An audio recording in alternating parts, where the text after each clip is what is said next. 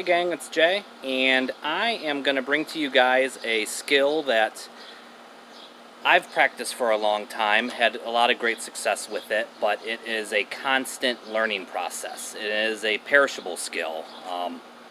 It's one of those skills where if you don't consistently practice it, it's easy to lose your touch on it, and then it takes a little while to get back into the game and remember everything. Once you get doing it again, everything starts coming back, but it is one of those perishable skills, and that is map and compass work. So we're going to discuss using a map and compass, orienteering, navigation, and everything that goes along with it. So I'm going to do this in a two-part video.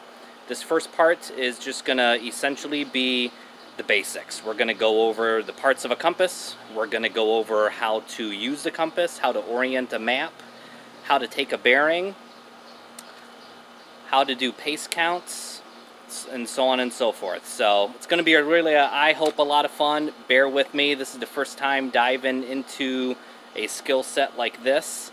Even once again, being somebody who's practiced it for many, many years, I've gone a few years without practicing it, and it has showed. So I hope you guys stay tuned, follow along, have fun with it. If you have kids, especially scout age kids, get them involved with this as well. This is really going to be a lot of fun, I think. So once again, two-part video. The first one here is just going to be covering the basics. So once again, hope you guys enjoy, and we'll be right back. So one of the important things when you start learning about map and compass work and orienteering is first you need to learn about the compass. What makes the compass work, the pieces parts of a compass. If you just give a scout a compass and tell them to find their way, they don't know what anything is. So I think it's important that you point out all the parts of a compass. So first off, we have the base plates. Base plate is going to be pretty standard on most compasses. It's a see-through or a clear base plate that has all kinds of different numbers on it. Those different numbers are different scales for different types of maps, whether it's 1 in 25 thousandths, 1 in 50 thousandths, or 1 in 24 thousandths. Depends on the map supplier, whether it's the USGS, Bureau of Land Management, National Forest Service, engineering maps, things like that. You also have scales on the side. Here we have inches on one side, millimeters on the other. You're going to find that you're going to have certain maps that you use that don't really have a it doesn't fall in one of those scales, so it's an off-scale map. So you're going to want to be able to still have the means for determining distance, whether the map, it says, 1 inch equals 400 feet, just as, as an example, this map says that, or maybe it gives it to you in meters. But either way, you're able to figure that out here with it having a clear base plate with all those different numbers on it. Next thing we move into is your rotating bezel. Your rotating bezel, this is going to contain all of your numbers for your degrees. So when it comes to taking bearings, shooting azimuths, that's going to be very important. Also, that rotating bezel is going to come into play when it comes time to start orienting your map. You have your faceplates. Your faceplate contains a whole lot of information. You have your meridian lines on it, which is going to come in really important when you're using larger maps that have grids on them. That's going to come to play a role, but it also has your magnetic needle. That magnetic needle is going to change depending upon where you're pointing. That's always going to point to north for us. So regardless of where your compass is situated, that needle is always going to point to north. This particular one has a trillium strip on the north part of the arrow, or the red, so that you can see it at night for nighttime navigation. And then you're going to have your actual north bearing. It's the double red line here, arrow. You also have the glow-in-the-dark strips, once again for night navigation. That's what you're going to use that for orienting the map and taking bearings. You always want to make sure those are lined up, and we're going to get into that here.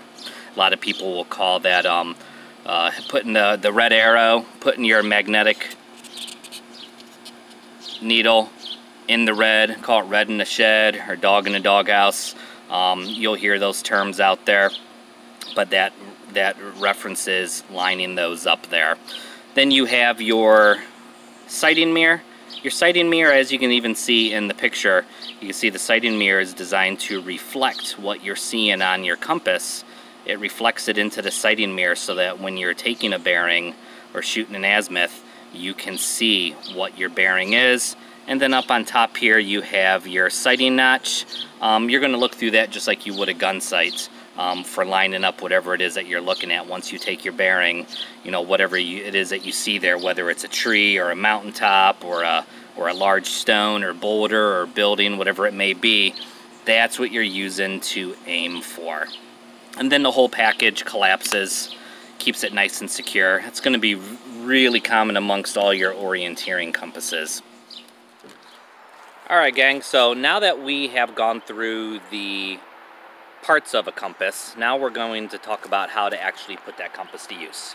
One of the most important things you're going to do when it first comes to using your map and compass together is orienting your map. It all starts with getting that map oriented to north. So every map is going to have some sort of a compass rose to it. If you look here on this map, there's our compass rose right there. And the map itself is set for that's the direction of north. But what we need to do is we need to go ahead and orient our map to north to what our area is. So what you're going to do first is you're going to open your compass up. Open your compass up and go ahead and get your bezel set at north. Can you see that? Alright. So we have it tuned to 360 degrees. We're going to go ahead and lay that on our map. Turn this down so you guys can see. Lay that on your map like so, but you need to go ahead and line that up with your compass rose. Line it up with your compass rose. So our compass rose is pointing that way for north. Just so happens to work out that our compass also lines up with that, but let's say it didn't. Let's say we were facing this direction, okay? Obviously starting off at this direction here, north is pointing this way, where our map north is pointing that way. So we need to turn ourselves until those line up. So as we turn, now all of a sudden we line up, okay? So now we know our map is oriented to north. So we know what direction we're going. We know that all of our terrain features or whatnot are all set up. So our map is oriented. From here we can easily look and say, okay, you know, look around you, pay attention to your surroundings, the topography. I happen to be in a creek valley right now with a creek flowing through. I'm able to identify that on my map, which is really good, which is going to come down to pointing out the different topographical features on your map and being able to point those out. It's going to help you for just overall relationship of where you're at.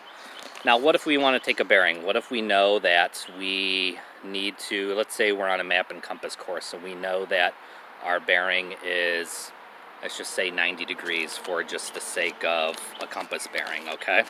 So 90 degrees, not 200 degrees, 90 degrees. How do we find 90 degrees? So on our compass, we're going to go ahead and turn our bezel to 90 degrees. So we're 90 degrees on our bezel for shooting an azimuth or taking a bearing. We need to go ahead and orient that compass to north. So what you're going to do,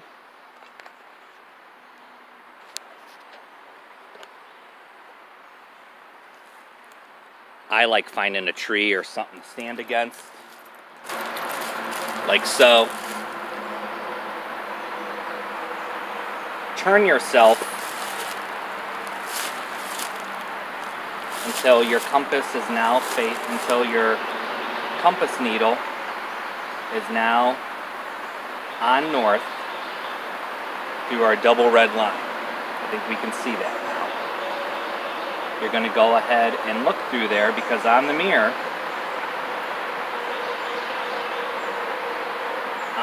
you're going to see the reflection of the compass in the mirror. So we're making sure we're holding steady, and we're going to go ahead and take a sight through the notch, like we had talked about earlier, through it being a gun sight. You're going to go ahead and look through there, and you're going to find an object. and you're going to line that up. In this case, I see a tree that's probably, I don't know, 50, 60 yards away from me. I know that I can now go ahead and take that walk to that tree that I pointed out that is at 90 degrees. Once I hit that tree, pull our compass out again, reevaluate, take a new bearing. Once again, we're looking for 90 degrees. Look through that sight, line up to the next objective, whatever it may be. Maybe it's a big rock, maybe it's another tree. And go ahead and take your walk to that next landmark. This way, by shooting a bearing or taking an azimuth, it is enabling you to walk in a straight line for whatever your objective point is. That way you don't wander off pace. Just walking blindly through the woods, you know, if you take a compass bearing 90 degrees, but you don't have an objective in front of you for what you took that off of, you're going to naturally wander off course, whether it's to the right or the left. And even after 50 yards or 100 yards, you may be 5 or 10 yards off of the point where you're supposed to be at. So you're going to constantly be off, where this way, by being able to pinpoint that location through your compass by taking that bearing and identifying an object to walk to, you can constantly stay on that straight line. So you may shoot 10 or 12 bearings all at the same degrees and still get to your desired location. You're just doing it in baby steps so that you ensure you're staying on track, you're staying on point with that. So that works out really well for doing that. So now we've got our compass bearing. We're going to go ahead and walk to that landmark. We'll walk to that tree that was in our gun sight.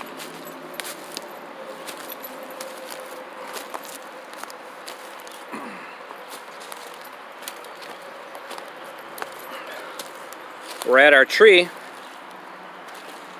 Put your back to the tree.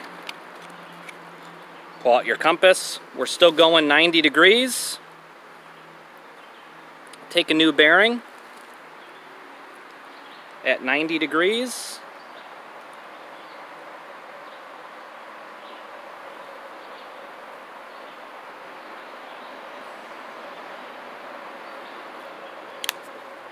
I have another tree that's about another 50 yards uphill here, and you walk that next one. Now here, I have a bunch of wet stuff in the way, a bunch of debris, so on and so forth, but I'm still maintaining eyesight on that tree. So as I come through, I can veer off path a little bit because I can still see the tree. Coming around to it, I'm at our second objective. Put your back to it. Pull out your compass again. Take another bearing.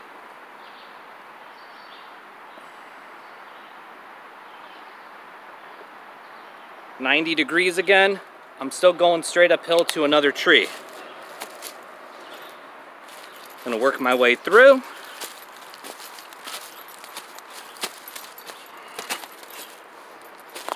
Make sure I'm going to the right tree, obviously.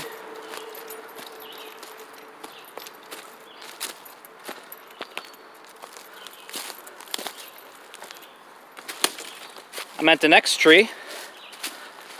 Back to it. Take out your compass again. Take another bearing.